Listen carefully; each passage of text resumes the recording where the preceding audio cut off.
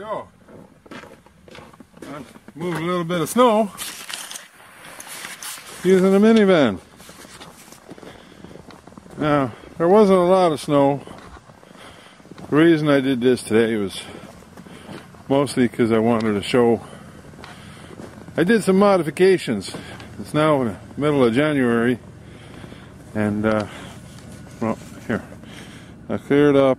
There wasn't much, but there was a little.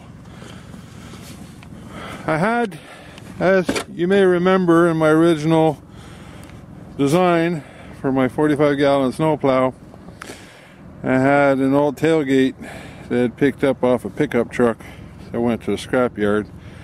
Well, ends up that it wasn't welded together, it was only spot welded together, and those spot welds came apart. So now I had to upgrade to wood screws, ropes, seat belts, straps, whatever else I could find around to replace the steel that wasn't doing the job because it was only spot welded.